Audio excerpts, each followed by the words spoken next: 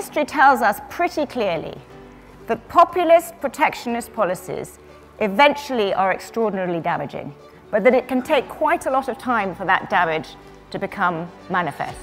If you look at Latin America, which has probably in recent decades been exhibit A of having those kind of policies, you often get a sugar high.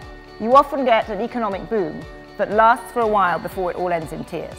A warning shot from The Economist's editor-in-chief Zanny Minton-Beddoes, offering her global economic outlook at the best-attended SuperReturn International in its 20-year history.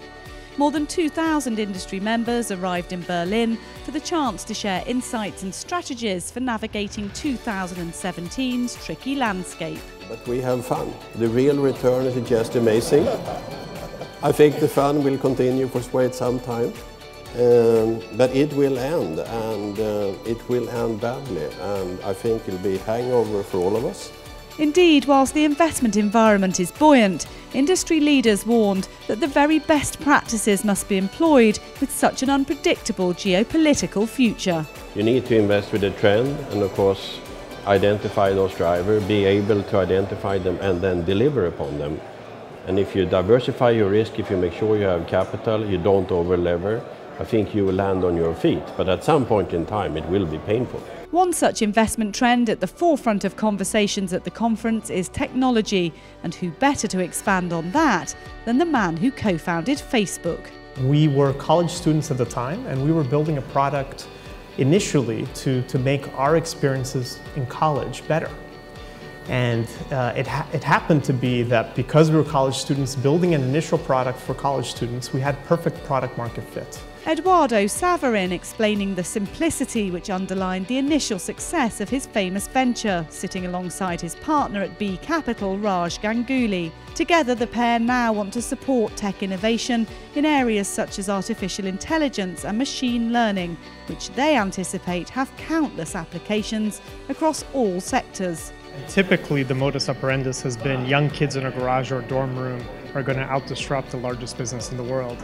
And what we're moving towards, especially as innovation is starting to touch very large traditional industries, that in fact young kids in a garage can put together phenomenal technology that will enable innovation in some of the largest businesses in the world, and their distribution platform, their capital, their regulatory know-how will enable young entrepreneurs' growth and their businesses' growth to accelerate.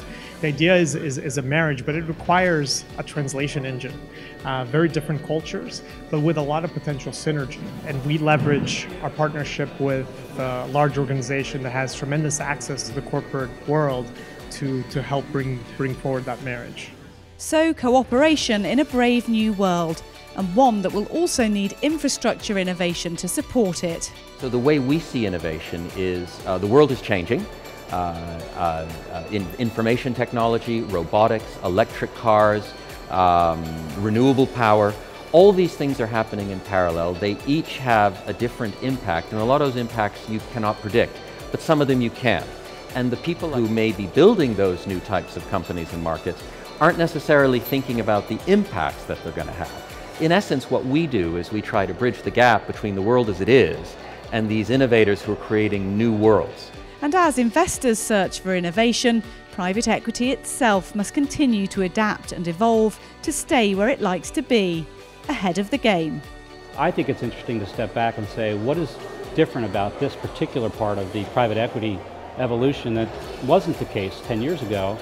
And I think the capabilities of our industry, the global scope of our industry, what we're doing with companies is so different than 10 or 15 years ago that it really portends well for us to be, frankly, leading the next cycle coming out of it as opposed to feeling exposed by it. And I think it's a pretty good model to continue to drive secular growth, not just worry about the cycle. An optimistic note to end on. Thanks, John, so much for joining us. Thank you. Thank you.